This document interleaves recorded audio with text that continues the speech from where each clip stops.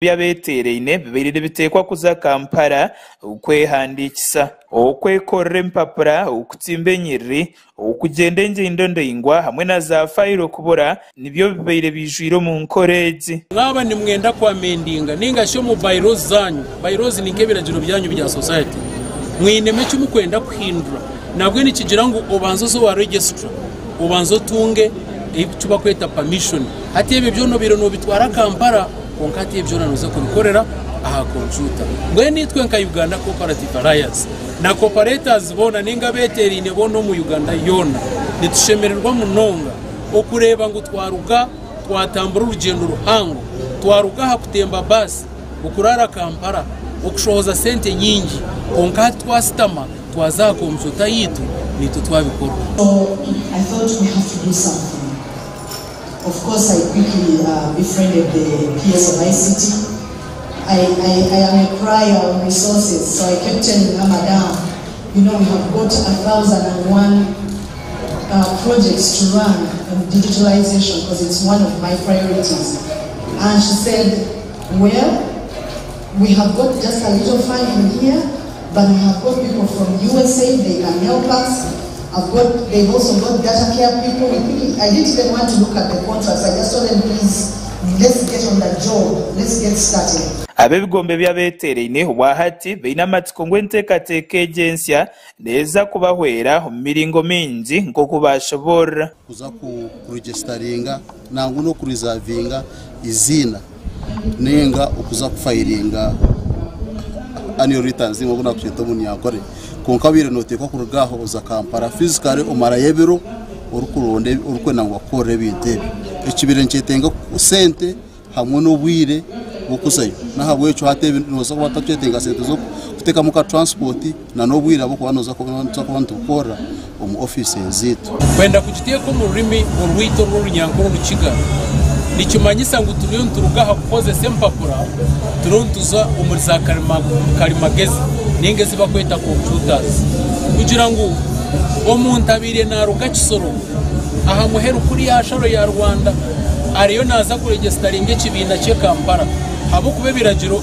abibina byabeterine nibitegekwa ebiragiro okurigira hari Geraldine Sari uri permanent secretary wa ministry y'obushubuzi mu nkorezi bagenderere koro byo mu murimo ogwo kwandikisa za cooperatives ukurebe kangu ebyemshuburo byabasa kubukara mu ihangeri. Public and our cooperatives to embrace the newly developed system and the existing cooperatives to fully update our digital profiles onboarding.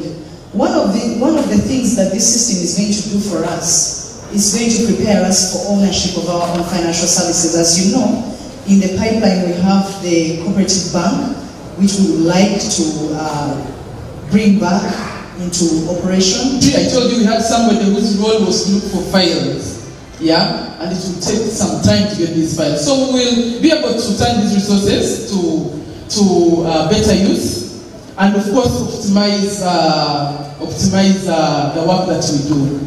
And of course, we have talked about this. We are in a generation of big data, analytics, and data is the next goal. Having this information is important for me, it is important for you. Munkoreji Ministry y'obushubuzi kwatanise n'ebitongore bitari bimwe na bimwe omuntekatekeji kurebe kangu babasa kugikorera hamtindo gwa haiguru. The system is going to be cost and time saving for travel, because people have been traveling long distances to do all this. Time, money, and the stress that goes with all these registrations is now out the window. So it's possible to tell the status of your application. If you apply for onboarding as a cooperator, you can log in and see the status of how it is moving and where it is in the process. Obeiro ly'omugenyi mukuru obw'entekatekeji berinetongozibwa mu rurembo rwambara kandi ly'omuyeshengero abambara City North Honorable Robert Rikari amuzokwa entekatekeji erikuza kuhera munonga cooperatives oteireho n'okwongera ha mutindo gw'emirimo ya cooperatives. Digitization of cooperatives in Mbarara has a historical background. The NDP3, the UN Sustainable Goals talk about digitization. You cannot have a vision of 2040 unless you are in digitization.